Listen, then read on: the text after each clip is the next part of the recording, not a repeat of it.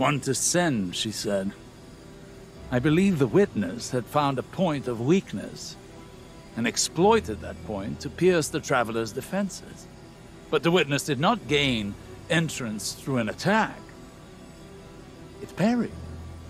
There was no need to breach a door because through the traveler's resistance, the way was left open.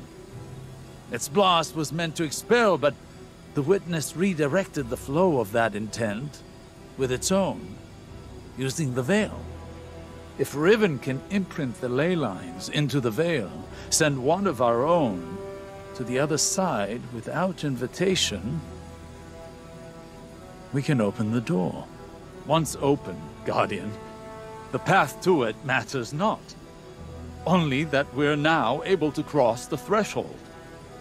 The veil will flow to that point around any obstacle.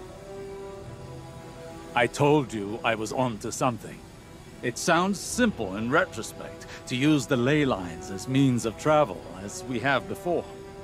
But they do not touch the traveler, nor the veil, and not even Mara can command them to do so. It may seem as though Riven promises more than is possible, but that is the foundation of a wish.